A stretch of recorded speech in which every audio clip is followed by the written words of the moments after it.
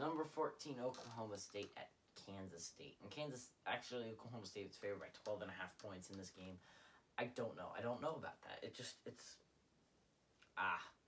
That seems a little high for me, in my opinion.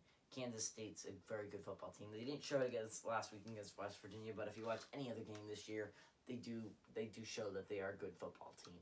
Kansas State is fantastic on defense, and Chris Klieman's really building a roster there that can compete next year for a playoff candidacy spot in my mind.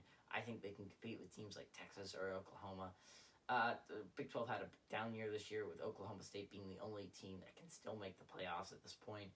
But I think this is going to be my upset of the week. Give me Kansas State at home with the Manhattan, Kansas fans to beat Oklahoma State.